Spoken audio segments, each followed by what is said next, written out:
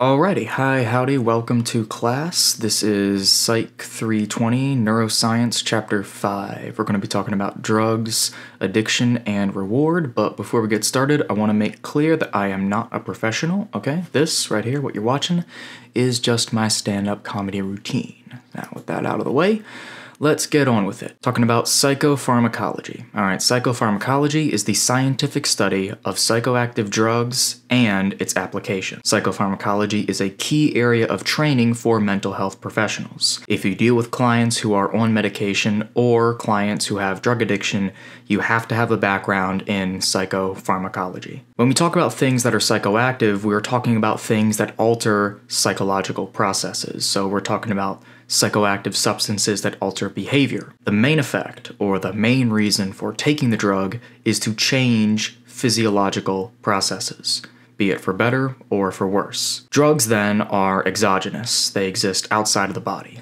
We're talking about exogenous chemicals that alter physiology. By altering physiology, we alter the nervous system, and thus we alter behavior. Now, we have plenty of endogenous chemicals that do the same thing, alright? We're talking about chemicals inside the body. But drugs are exogenous chemicals. Drugs exist outside of the body. The drug class that we are looking at are opioids. Opioids fit within the drug of abuse category and the pharmacotherapeutic category. Now, these two classes are the ones that you will deal with professionally. Again, that's drugs of abuse category and pharmacotherapeutic category. Now, we do have opioids in our body, right? These are endogenous opioids. Endogenous opioids generated within the body include the runner's high, wherein athletes will reach a state that lessens pain and inhibits memory so that they run better. Opioid analgesics is the formal name for the class of opioids that we are studying. Here, when it comes to the background, let's talk about classes of drugs. We use the background, or framework, as a shortcut to help us classify the hundreds of individual drugs in the world.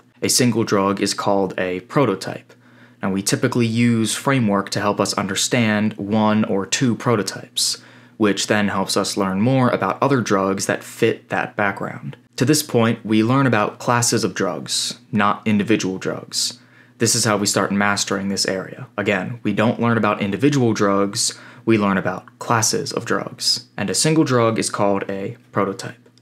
Alright, getting into kinetics and dynamics, pharmacokinetics, movement of drugs. Pharmacokinetics studies the movement of a particular class of drugs from the external environment through the body to the site of action, and then finally out of the body. And then, pharmacodynamics, on the flip side, is the action of the drug on the body.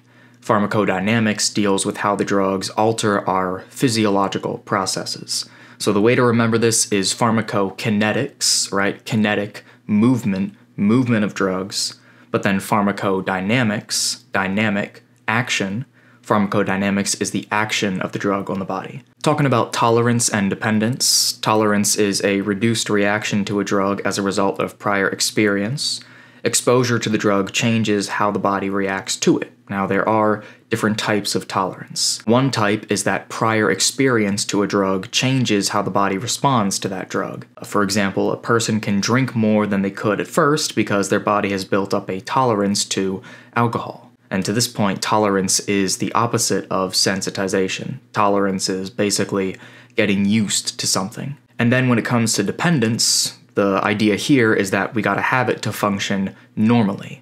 Dependence is the expression of the change that occurs when a person becomes tolerant to something. Dependence is the expression of the change that occurs when a person becomes tolerant to something. When the drug is taken away, your nervous system is different than it was before due to dependence. So, to function normally after growing such a strong tolerance to a certain drug, your nervous system depends on that drug. You need it to function normally. When it comes to withdrawal and craving, in the past we talked about psychological and physiological dependence. But psychological dependence does not make much sense in this context because there is only one physical reality. So, nowadays, instead, we talk about dependence in terms of withdrawal and craving. Again, withdrawal and craving are the two expressions of dependence. Opioid withdrawal is relatively mild. The person will experience flu-like symptoms, whereas craving is viewed as the other form of dependence. Craving when it comes to opioids is very serious. Craving used to be the psychological reaction to the sights, sounds, and smells associated with the drug that triggers the dependence on that drug. Craving has a physical grounding. Again, the withdrawal from opioids is like a serious case of the cold. Physical dependence will peak in a few days and then subside. The important thing here is that we throw away psychological dependence. Okay, replace that term with craving, because we have a good understanding of how craving works. We will talk about this with opioids. We see evidence for both tolerance and craving with opioids.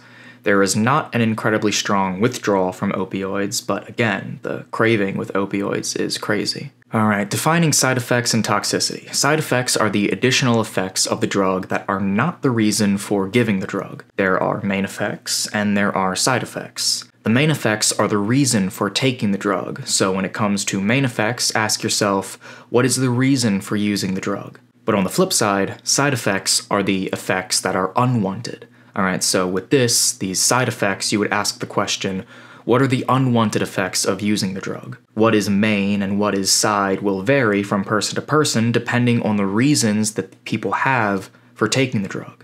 A good example of this is Prozac. Alright, Prozac is used to treat anxiety, OCD, depression, etc. In these cases, the main effect for these people is a reduction in anxiety. But Prozac also has the effect of reducing a person's sex drive, right? So reducing libido. So some people may need Prozac to control their sex drive, to reduce their sex drive. For the people who want a reduction in horniness, the lowered sex drive would be the main effect, and then any reduction in anxiety would be a side effect. It all depends on why you're using Prozac. Again, just main idea here, the main effects are the reason for taking the drug. The side effects are the effects of taking the drug that are unwanted. And then toxicity refers to how poisonous or harmful a substance can be. In the context of pharmacology, drug toxicity occurs when a person has accumulated too much of a drug in their bloodstream, leading to adverse effects on the body. Toxicity, it's just as bad as it sounds. Now, when it comes to therapy, we gotta talk about pharmacotherapy. Pharmacotherapy is the use of drugs for beneficial purposes to improve somebody's function. Most drugs do have a therapeutic benefit. If you're looking at a class of drugs that are used to treat conditions, one thing you should do is look at how effective they are at treating stuff, like, for example, treating pain. A good example of this is heroin, because heroin can treat intractable pain, or pain that will not go away. Therefore, there is a role for opioids when it comes to the treatment of pain, but there is a fine line between opioids being useful and opioids being dangerous, because opioids are very addictive. This all leads us to drug history. Alright, we're going to talk about substances from nature and substances from the lab. Starting off with natural opioids. Opioids come from poppy. Poppy is a naturally occurring plant. Within the poppy plant, there are two opioids, morphine and codeine. So the two natural opioids are morphine and codeine, or codeine, or codeine, depending on how you say it. Morphine and codeine are both naturally occurring, but they are also both dangerous. Morphine was isolated in 1803 by some German chemist whose name I cannot pronounce. Morphine is great at reducing pain, but it is also highly addictive. And to this point, we have an example of people after the Civil War. People after the Civil War treated with morphine became addicted to the stuff because, yes, morphine, despite being natural, is highly addictive. Similar story for codeine. It was isolated by accident in the 1830s by some French chemist whose name I can't pronounce, and again, despite it being natural, codeine, much like morphine, is very addictive. So those are the natural opioids. We also have to consider semi-synthetic opioids, alright? These are things that are kinda sorta natural, kinda sorta not. Heroin is semi-synthetic because it is made from morphine, okay? So heroin was first made from morphine in 1898. Basically what happened was a bunch of chemists at Bayer & Co. wanted to modify morphine into something that wasn't so addictive.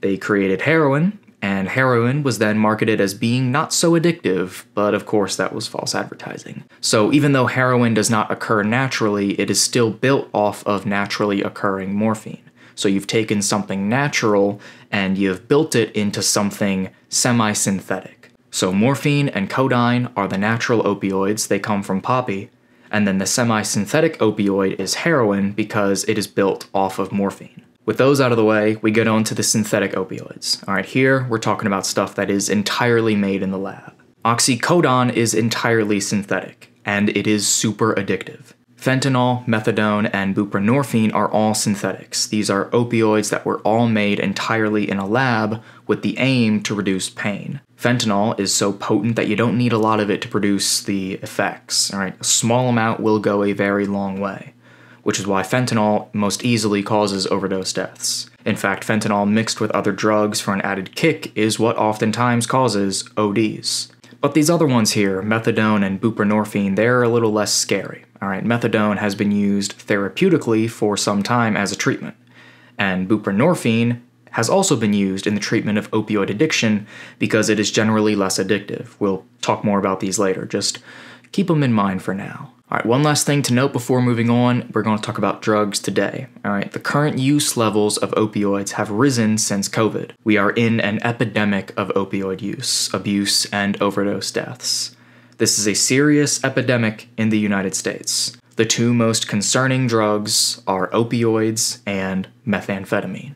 Okay, let's talk about pharmacokinetics. Remember, pharmacokinetics, kinetic, movement, we're talking about the movement of drugs through the body. So, a drug's journey. Drugs, as we know, are exogenous, alright? They originate outside of the body.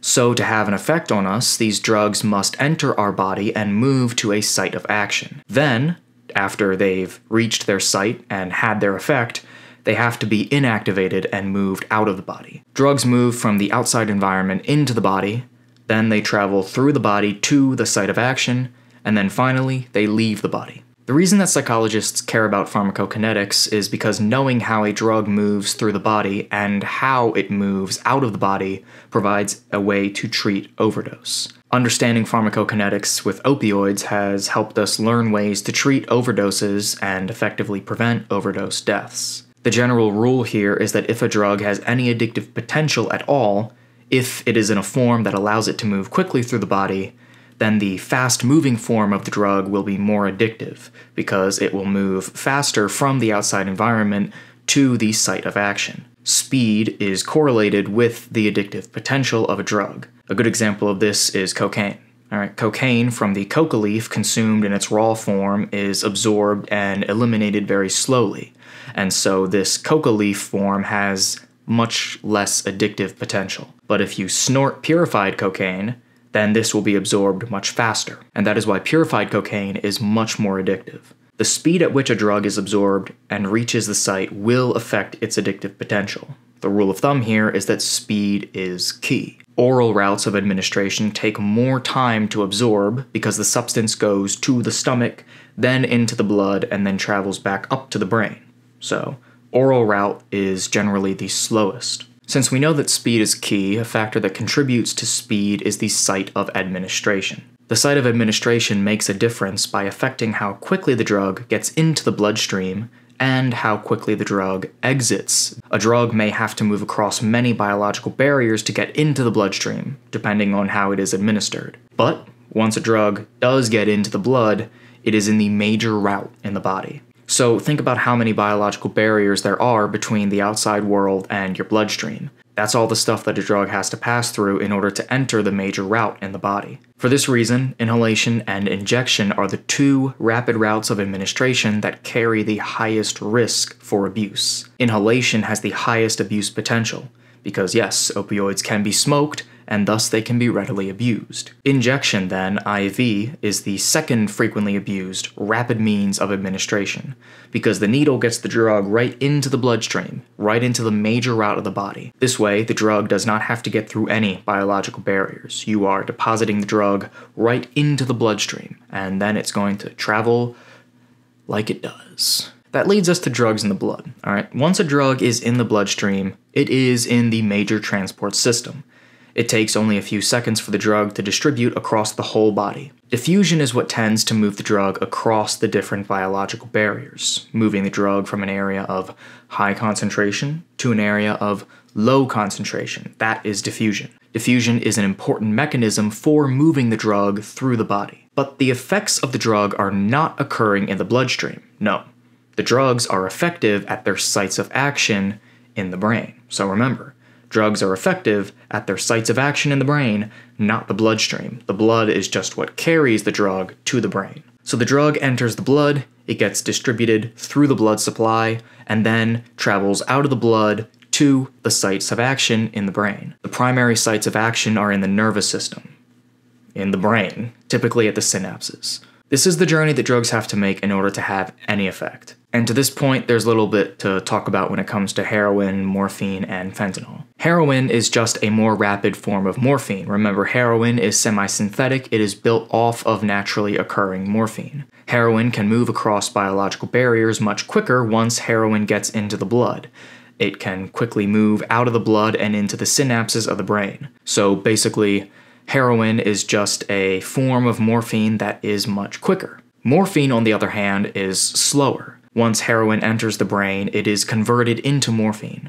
So really, heroin is just a more efficient way of delivering morphine to the brain. And then when it comes to fentanyl, this stuff is very rapidly put into the blood, and it can very rapidly leave the blood. Fentanyl gets to the site of action faster than anything else, and it has a very strong effect. So once the drugs have entered the blood, dispersed through the bloodstream, made their way to the brain, and had their fun, it's time for them to leave. Alright, inactivation is what we're talking about now. Inactivation changes the drug so that it is not physically able to move through the body. There are two primary ways that drugs are inactivated: metabolism and elimination.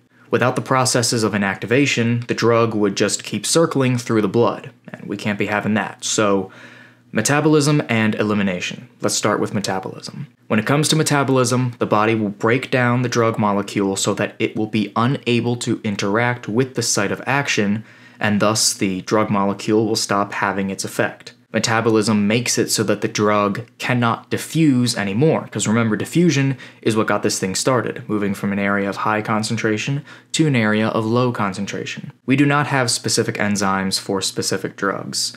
The enzymes involved in the metabolism of drugs are very general, so that one single enzyme may have an effect on multiple drugs. The important thing here is that enzymes are generated in the liver. So metabolism of drugs primarily happens in the liver, but these enzymes are still effective throughout the body. As an aside, these enzymes are usually referred to as P450s. What these enzymes do is they metabolize opioids, alright? They break down opioids into an inactive molecule that is then passed out of the body. To metabolize a drug, it may take the body variable amounts of time, depending on the drug. And here we talk about half-life. Okay, half-life is the amount of time that it takes for half of the drug to be rendered inactive. Half-life is a time frame in which half of the drug has been metabolized. Different drugs have different half-lives. Morphine's half-life, for example, is 3 to 4 hours. Alright, morphine is mostly metabolized within 18 to 24 hours. The reason we care about half-lives is because anybody who prescribes drugs needs to know what the half-life of that drug is so that they can track how long the drug will stay in the person's system. Also, when a drug is entirely eliminated from the body, a person will go through withdrawal as the drug produces withdrawal effects. This is important to psychologists who work with clients dealing with drug problems. By knowing the half-life of a drug, you can anticipate how long it will stay in the person's system, how much time is left until it is inactivated. So that was all metabolism. Now we get into elimination. So elimination is physically moving the drug out of the body. Metabolism is what made the drug inactive.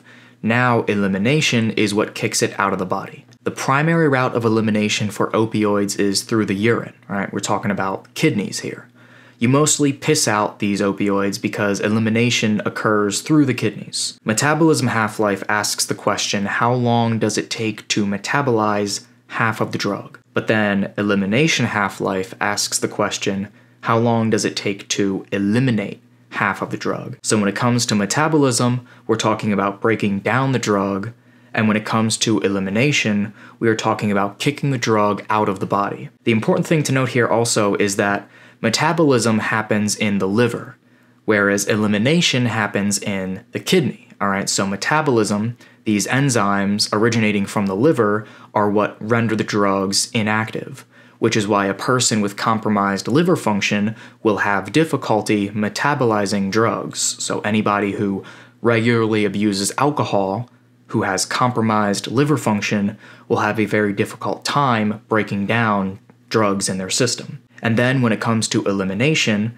we see that elimination, again, you mostly piss these opioids out. Where does piss come from? Urine in the kidneys, all right? So a person with compromised kidney function will have difficulty eliminating drugs. A person with kidney function compromised would be like a diabetic, right? So anybody who's diabetic will have a difficult time eliminating drugs from their system.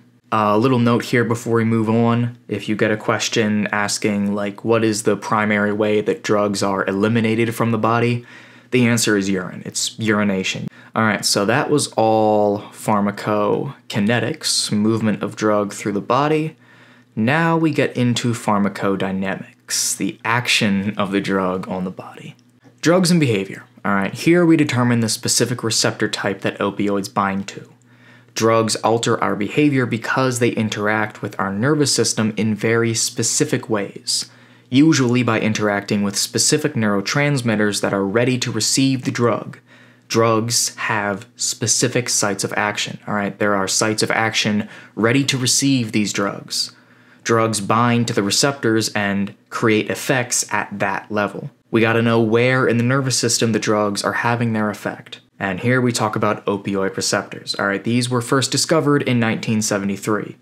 Most sites of action are the receptors of neurotransmitters in the brain. There are multiple types of opioid receptors. The receptors in our brain are there to receive the naturally occurring opioids in our brain. So the receptor sites in our brain that receive these opioids are designed for endogenous opioids, but because we are putting exogenous opioids into our system, well, these sites are receiving them instead. By knowing the site of action and what happens at that site of action, we have the opportunity to either block or enhance those sites of action. Typically, treatment of these drugs involves blocking their effects. This is why it is important to know the sites of action for treatment. Again, the important thing to note here is that opioids interact with certain types of receptors that are designed for endogenous opioids. The one that has to do with the psychological effects, right, the reduction in pain and the cause of addiction, is the mu receptor. When the mu receptor is activated, it will inhibit the nerve cell. So imagine you have a nerve cell, and on this nerve cell is a mu receptor, all right? And when that mu receptor is activated, the function of that nerve cell is inhibited. So when mu gets activated, when mu turns on, the function of that nerve cell is inhibited. The primary effects will be at voltage-sensitive calcium ion channels and potassium ion channels. When mu receptors are activated by drugs like morphine, they will cause potassium to flow out of the cell, and they will reduce the activity of voltage-sensitive calcium ion channels. The reason for this is because when opioids interact with the mu receptor, whichever nerve cells have that mu receptor on them will be inhibited. And to this point, I say mu receptors are metabotropic, all right? Metabotropic. When mu receptors are activated, the ion channels are not part of the receptor itself. Therefore, mu receptors are not ionotropic, they are metabotropic. I think that's important.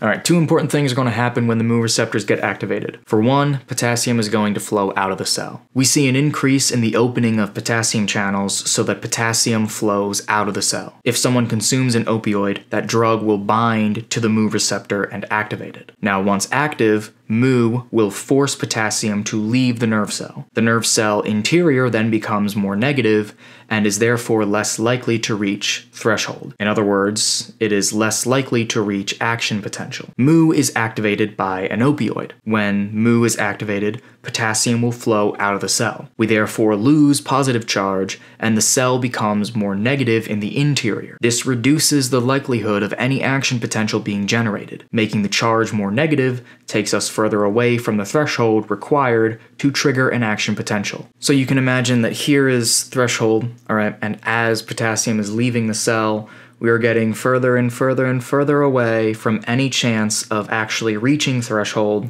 and reaching action potential. The other thing that happens when mu is activated is that calcium ion channels will remain closed even if action potential arrives. If someone consumes an opioid, there will be a reduction in the activity of voltage-sensitive calcium ion channels. These are critical for exocytosis, or the release of neurotransmitters. Mu will reduce these calcium ion channels and thus cause the nerve cell to have less of an effect on the next nerve cell. Exocytosis will become hampered across all connected nerve cells. This is how nerve cell activity is reduced. Once you slow down one nerve cell, you slow down every nerve cell in its web. Now, normally when action potential occurs at the axon terminal, the calcium ion channels will sense this, open up, and let calcium flow into the cell. Vesicles would then be released from their docks, flow to the edge of the cell, and release neurotransmitters into the synapse. But when mu is activated, it closes those voltage-sensitive calcium ion channels so that even if action potential arrives, nothing is going to happen. This is how mu receptors inhibit the activity of nerve cells. When an opioid activates a mu receptor on that nerve cell, the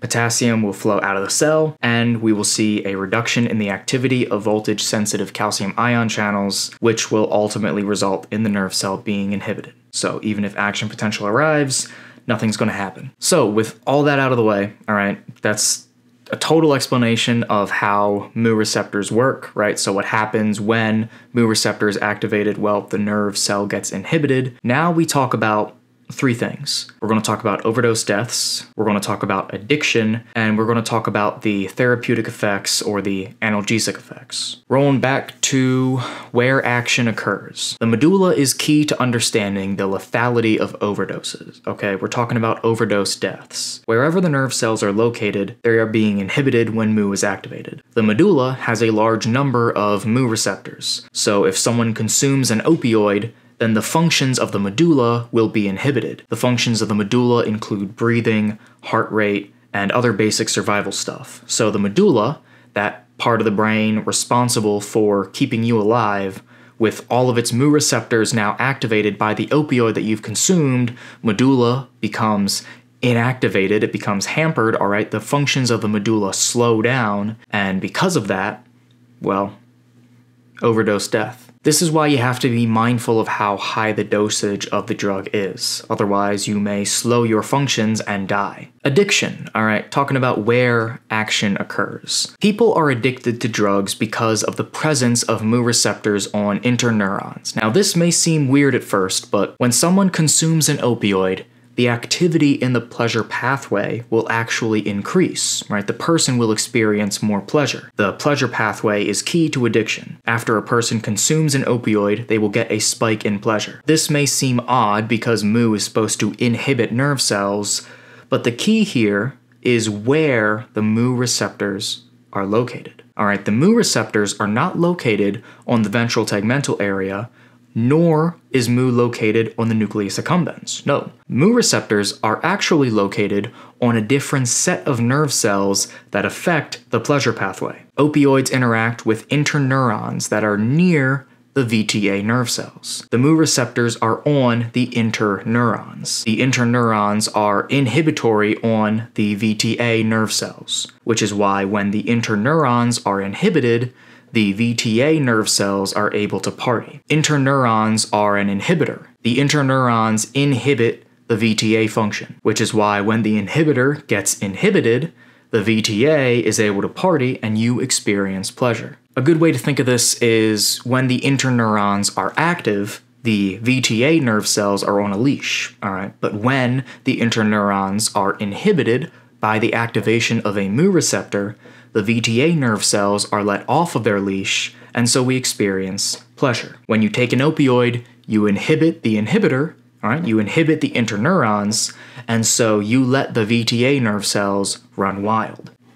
Best way to visualize this, all right, here's how you can visualize this. All right, so here we have an interneuron, okay? The interneuron is inhibiting the VTA cells. It's not letting you experience an abundance of pleasure, all right? It has your pleasure on a leash. So now what we see happen with this interneuron has these mu receptors, okay? The mu receptors are not on the the VTA. No, the mu receptors are on the interneurons. So what happens is you take an opioid, and the opioid goes to the mu receptor and it inhibits the interneuron. When you take an opioid and the opioid activates the mu receptor on the interneuron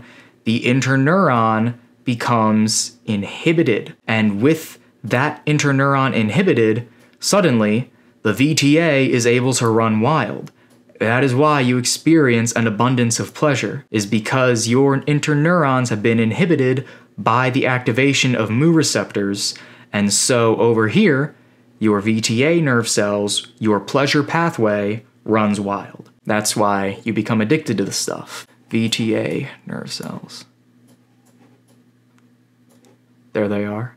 Now, to this point, some drugs may block the effects of addictive drugs. If you block the boost of pleasure, you reduce the addictive effects. This is how you can block the effects of addictive drugs, but in doing so, you block the person's ability to feel any pleasure at all. Simplest way to think about this is drugs wouldn't be addictive if they didn't feel good, which is why there are other drugs that we can use to block that feel-good effect of the addictive drugs, making them not as addictive. But again, if you just block the person's pleasure outright, then you reduce their ability to feel any pleasure at all. The reason I'm talking about this here is because, remember, when it comes to addiction, the location of opioids affects the pleasure pathway indirectly. All right, we're talking about opioids that attach to the mu receptors on the interneurons affecting the pleasure pathway indirectly, which is why we can block the effects of opioids without shutting down all pleasure. By adjusting the interneurons to block the effects of opioids, the person can still enjoy pleasure. We haven't totally snuffed out their pleasure pathway, we've just adjusted those interneurons to make the addictive drugs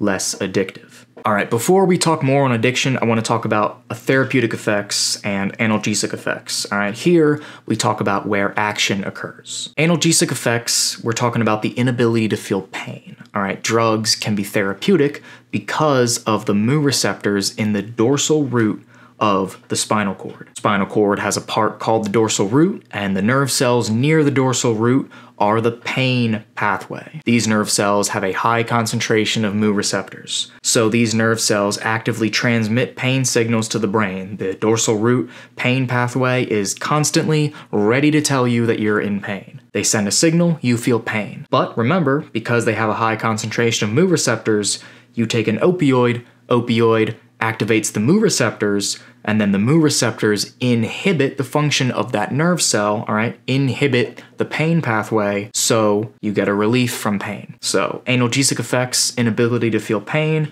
it happens because of the mu receptors in the dorsal root of the spinal cord. When the mu receptors activate and inhibit the nerve cells within the dorsal root, the person will feel a relief from pain. Very powerful relief. You can figure out a drug's effect on pain by figuring out where that drug works in the body and what that area does to pain. Alright, only two more things to talk about. We're going to talk about addiction, and then we're going to talk about treatment. So let's start with addiction, also known as use disorder, according to the DSM-5. Let's define addiction. According to the National Institute of Drug Abuse, addiction is a chronic, relapsing brain disease that is characterized by compulsive drug seeking and use despite harmful consequences. Now, this definition of addiction is great because it emphasizes brain disease. There is a physical reality here, and that is an incredibly important point. It is important that we recognize that addiction is a brain disease. Addiction is a real physical illness that is removed from ideas of willpower or drive. The definition also has a point here about it being chronic, okay? So we're talking about something that is persistent. The disease is chronic. If someone goes through treatment, you have to monitor them for upwards of 5 years in order to determine if treatment was actually effective. Relapsing is another important point because most relapses occur after people go through the withdrawal phase. In the past, we thought that people relapsed because they could not stand the withdrawal symptoms, but this is only actually true in some cases. People will often go through withdrawal but then relapse. The withdrawal symptoms then cannot be the thing driving them back to the drug. We think that the relapse is telling us about the psychological aspect, which is the term that we threw out in favor of craving. The relapse occurs because people are re-exposed to cues of the drug that then trigger a craving. So the reason people relapse is not because of withdrawal symptoms, but instead because of craving. Also, it's important to note that relapse can occur under both positive and negative emotions. People may relapse when they lose their job, or people may relapse when they get a promotion. We also point out that drug use is very compulsive. It is mindless. It is habitual. The person will engage in stereotypic behavior to attain the drug, much like the compulsivity of someone with OCD. And finally, we talk about harmful consequences. Everything that we've talked about, everything that has to do with the drug, all occurs despite harmful consequences. Now, when it comes to harmful consequences in this context, we are mainly talking about harmful consequences on the body. Trouble may occur with the legal system, sure, but those aren't the harmful consequences that we're talking about. In fact, we've actually gotten away from reference to law with this definition. Now let's talk about the neural basis of addiction. The core part of addiction starts with the pleasure pathway. The pleasure path is the path between the ventral tegmental area, VTA, and the nucleus accumbens. By activating the pleasure pathway, the brain undergoes the changes that are associated with addiction. Opioids are addictive because they stimulate the ventral tegmental area nucleus accumbens circuit. Once addiction is underway, the pleasure pathway tends to become quite tolerant of the drug, so the person has to consume more and more of the drug to produce the pleasure that they seek. So, in the beginning, their tolerance is down here, so it doesn't take much of the drug for them to meet the desired effects. But as their tolerance grows and grows and grows, they need more and more and more of the drug in order to reach their desired effects. Sections of the brain key to addiction include the hippocampus, the amygdala, the striatum, and also there's a little bit here on the cerebellum and the prefrontal cortex. Starting with the hippocampus. The hippocampus is the part of the brain that is important for memory. So, because of the hippocampus,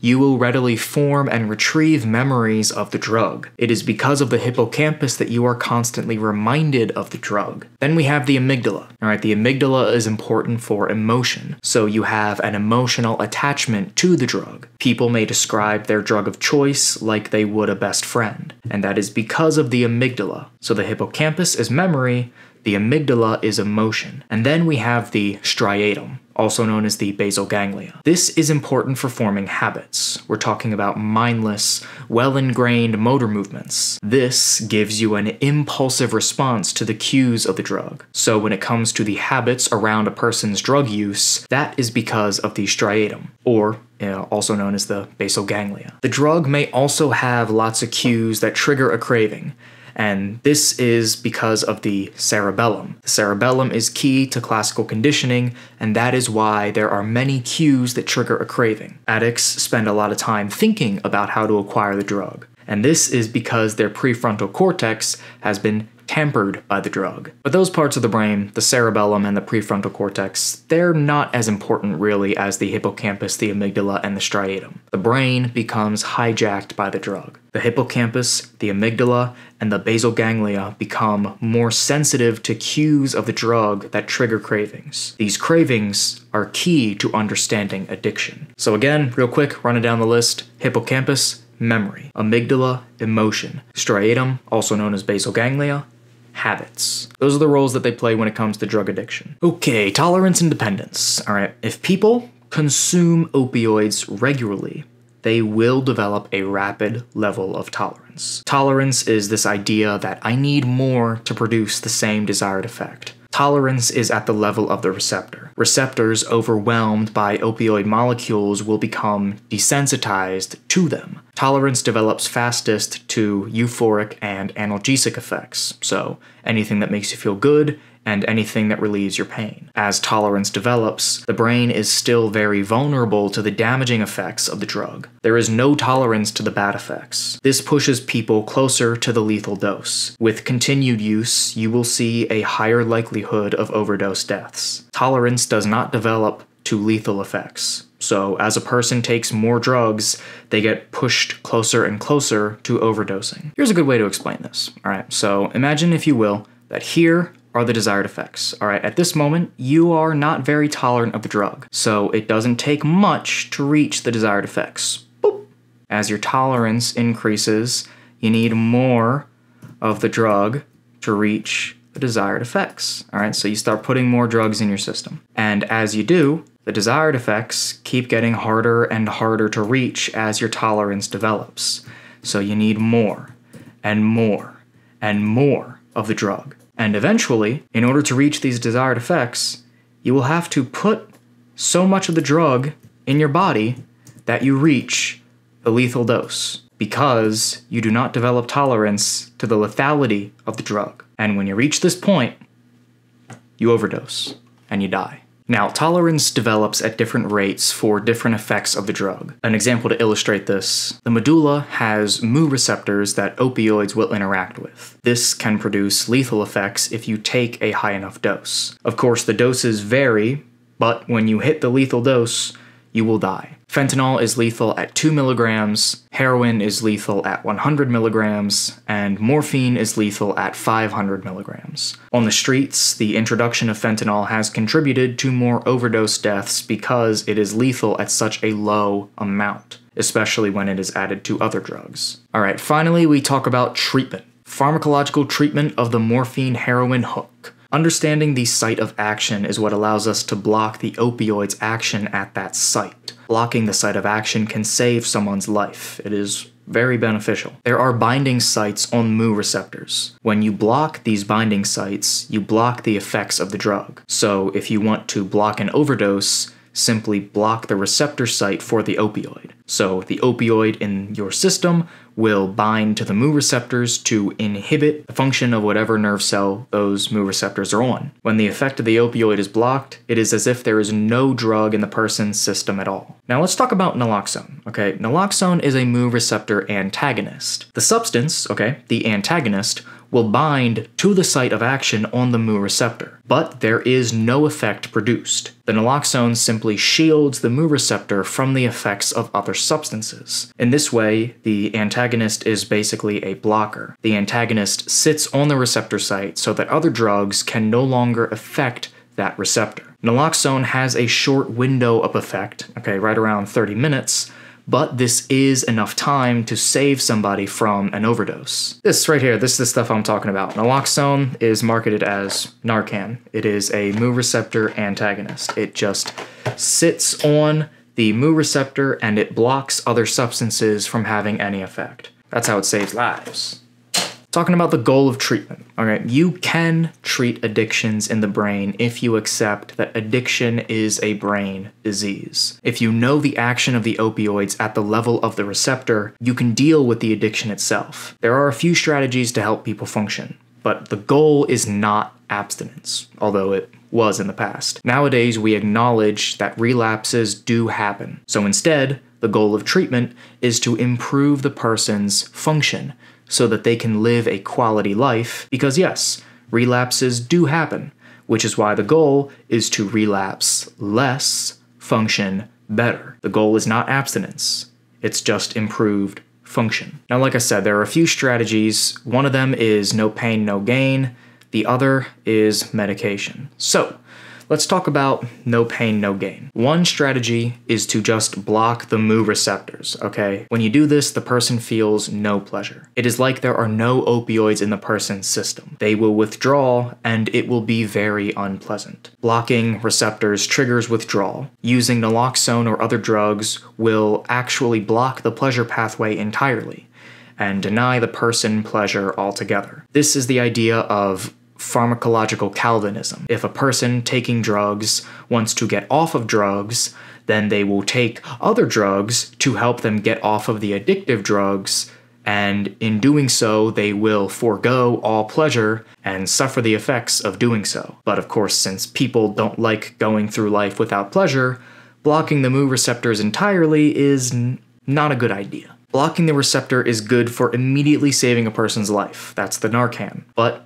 blocking the receptor entirely is not good for long-term treatment. That's why we have the second strategy, medications. All right, medications for treatment. This is where I bring back the synthetic stuff Remember all that time ago, way back up here, when I told you to keep these in mind? Methadone and buprenorphine? Yeah, that's right, they're back. Here they are. The best medications for opioid addiction treatment are methadone and buprenorphine. Methadone is the standard medication treatment for addiction. Methadone is an opioid. It is a mu receptor agonist, okay? It acts at the receptor sites just like other opioids, but methadone is a weaker agonist than heroin or morphine. What methadone does is it induces pleasure and reduces pain, but typically its actions are weak enough to not be lethal. Methadone is quite safe, and it stays in the body for a longer period of time than other opioids. It stays bound to the receptors, so it produces greater tolerance. With methadone, it is harder to produce an overdose, which makes it safer to use, and it stays in the body longer, which produces greater tolerance. In this way, methadone reduces the effects of other opioids. The treatment for opioids in this way is basically opioids. That's the essence of methadone. And then we have buprenorphine. Okay, buprenorphine is a mu receptor inverse agonist, partial agonist, or a mixed agonist. All right, it's got a few different names. The important thing about it is that buprenorphine interacts with the mu receptor and partly activates the receptor while also partly acting like an antagonist. Remember, antagonists, what they do is they sit on the receptor and they shield anything from activating it. What an agonist does is it activates the receptor. So buprenorphine does a little bit of both. Buprenorphine will sit on the receptor, it will partially activate it, but it will also partially block other substances from getting in. Buprenorphine competes with other opioids very well while staying in the person's system. Buprenorphine binds to the mu receptors and it creates a mild effect while blocking other opioids off of the mu receptor site. Buprenorphine still produces the agonist effect, so the person gets pleasure, but it's in a weaker form. The buprenorphine as an agonist stimulates the mu receptor while also acting like an antagonist that blocks the effects of other opioids. Because of this mixed agonist property, buprenorphine can outcompete other opioids even though its effects on the receptor are weaker and therefore safer, much lower risk of overdose death. Now, whether you use methadone or buprenorphine as medications for treatment, it would be ideal of you to take these pharmacological treatments and combine them with behavioral treatments. That is how you would get the best results possible. Alright, I think that is going to do it. That is everything for Chapter 5. We've talked about drug history, we've talked about pharmacokinetics, pharmacodynamics, we've talked about addiction, and we've talked about treatment. So, with everything now covered, that is going to do it. Thank y'all for watching.